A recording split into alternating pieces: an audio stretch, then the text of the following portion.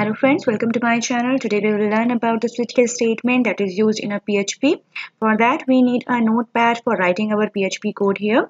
So let's start for writing the PHP code for the switch case statement. Suppose we are creating a program for checking the character that we have entered is vowel or not. For that we need to write a switch case statement. So let's start. Then we will write question mark PHP. Then for inputting a character, we will use the variable char equals to, suppose we will take the character A, then semicolon. Then we will write the switch case statement. For the syntax is switch.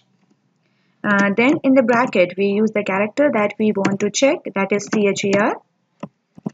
Then after, we use the curly braces, then write the cases that we want to check. Suppose first character is the A because there are 5 vowels as we know is a E, I, O, U.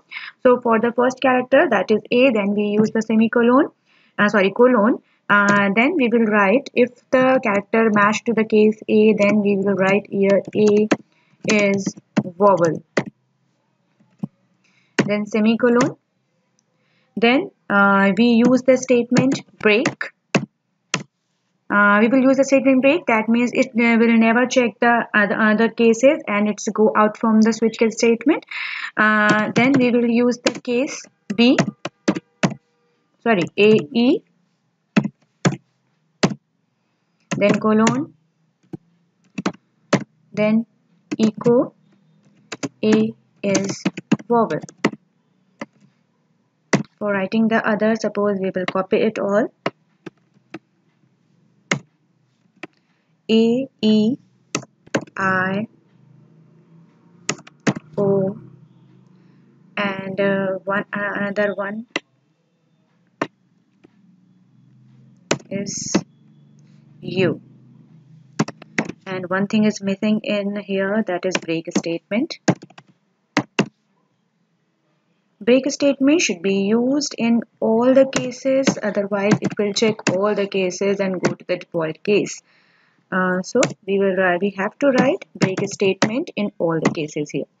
And if the value is a not match, E, I, O, and U. That means if the value we have entered is matches to the A, then A is a vowel will be displayed and we will break out from the switch case statement. If the value is E, then it will display E is vowel, then break.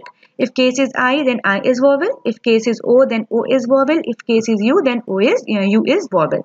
But if no cases will be matched here, then we will use the default statement. Then after default, we will use the semicolon and we echo the statement like it is not vowel. Then semicolon. Then we close the bracket here, then close the HTML PHP tag.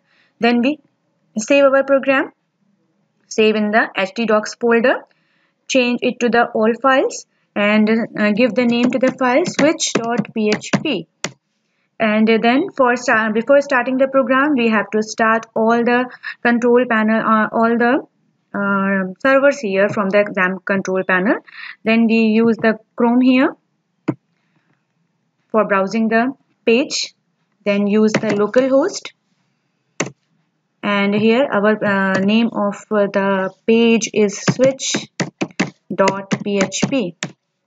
It shows that A is vowel because we have entered the check for the value that is A we have entered. If we enter here is M and save it, and when we refresh it, then we will give the output that it's not a vowel because it does not come in all the cases, under all the cases. So the result that will be displayed, it is not a vowel. Let's see. So it is not a vowel. So this is a simple program that will show you how to use the switch case statement in the PHP.